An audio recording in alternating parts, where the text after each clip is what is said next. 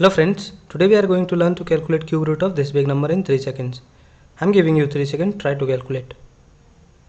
If you got 28, it's okay. If not, then don't worry.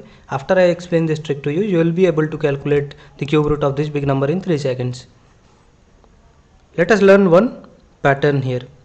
The cube of 1 to 9. There is a pattern that for the cube of 4, the ending digit is 4. 5, 5, 6, 6. For 7, it's 3. For 3, it's 7. For 8, it's 2. For 2, it's 8. For 9, 9, 1, 1. If you learn this pattern, now we will try to calculate the cube root of this number in 3 seconds.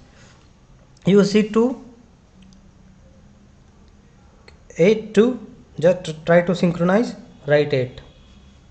You see 2, write 8. Cross the 3 digits. There is 21. Now find a number whose cube is less than 21.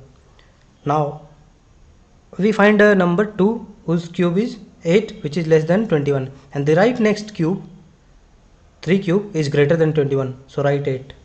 So we have got 8, which corresponds to 2. Write 28. You have got the answer. Try to practice it 2-3 times and you will be able to grasp it clearly, and it will help you save time in examination and hence scoring more exam with accuracy. Subscribe to my channel for more such videos. Thank you.